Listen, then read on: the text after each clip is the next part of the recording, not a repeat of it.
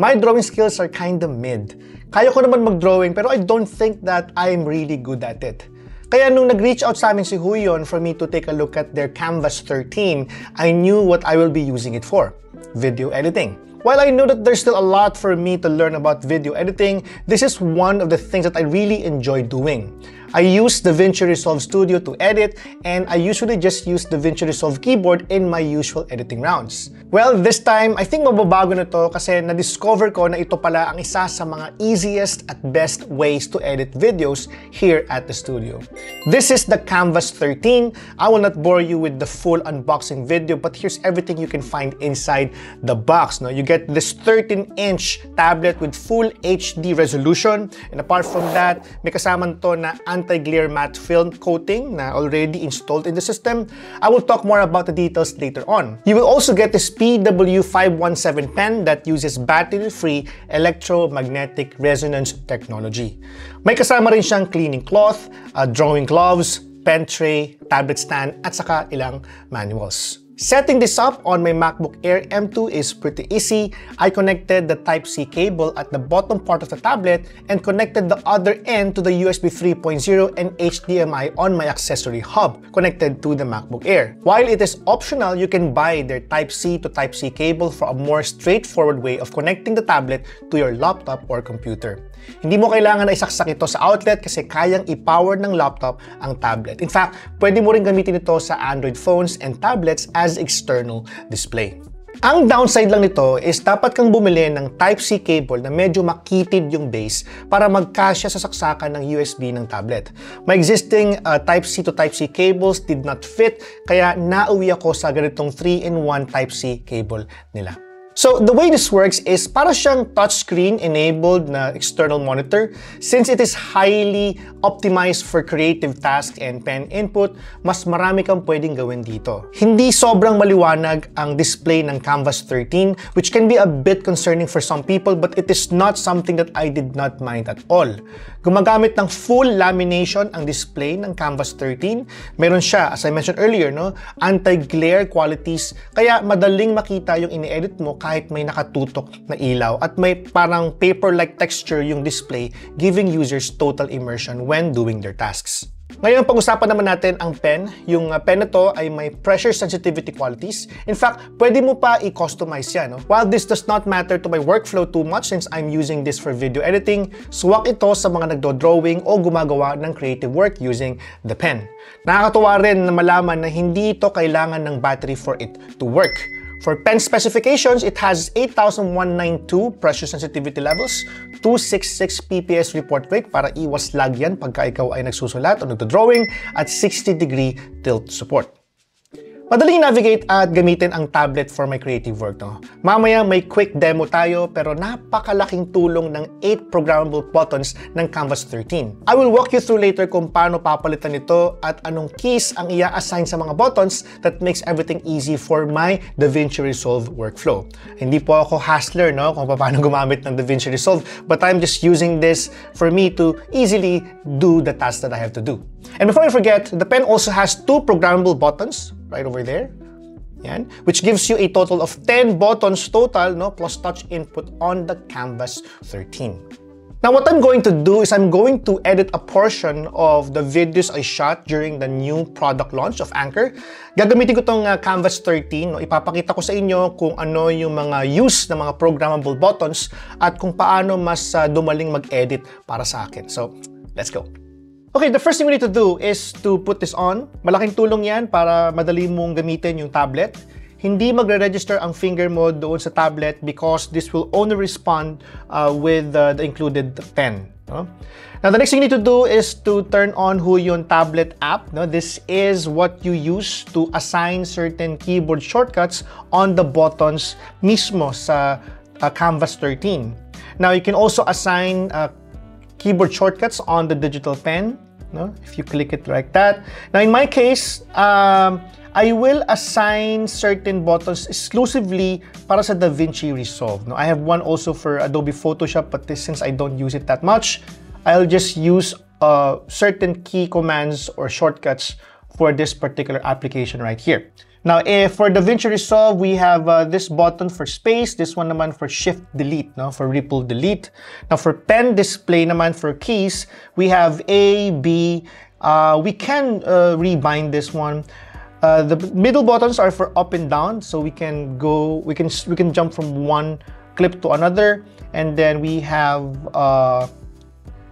equal sign and minus sign. We can rebind this for plus minus para mapa-zoom in and out natin yung timeline natin. And this one at the end is Z, which is to undo, no? To undo certain actions.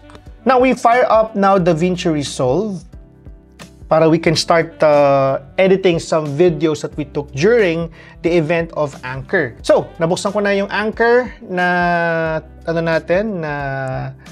timeline natin. What we're going to do is we're going to add some clips. So let's go to File, Import, Media, and then we will add clips from our SSD right there. It's quite a number of clips, but we will not be using all of these, no? Don't worry about that.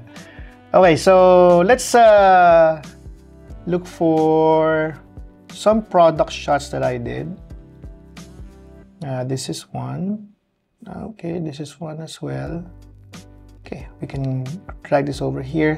Let's jump to our edit panel. Now, as you can see, we can use this button to play.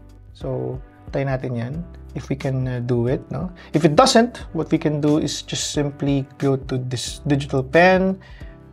This should register yung space. No? Let's just do it again. Let's rebind it. Yan. And if it still doesn't work, what we can do is, yun, it's working now. Good.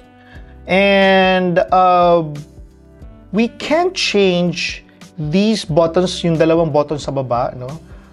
For zoom in and out of the timeline, which should be like this, okay?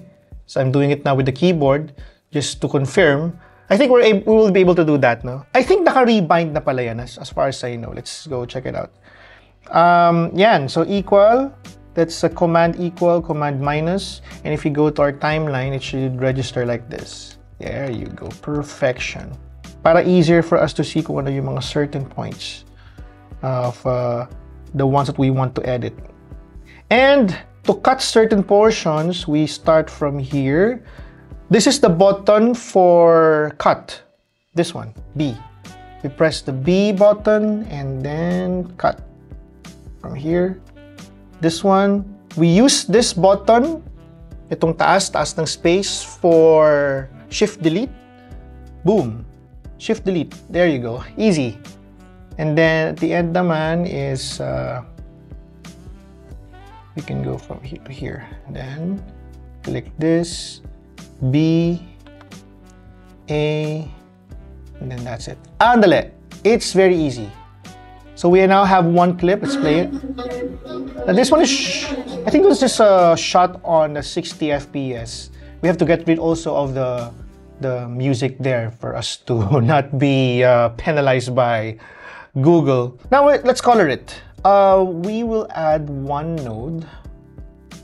We should be able to add one node here. And add node tayo dito. Corrector. Let's attach it there. Let's go to LUTs. We have a few iPhone conversion kits here, so we can change it. Drag it there. There.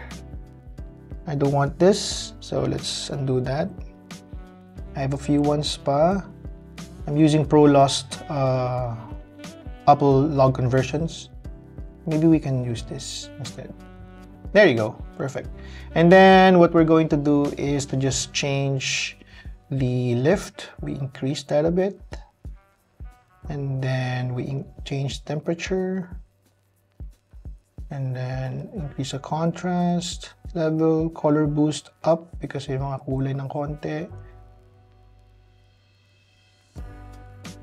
Okay, it can still be improved.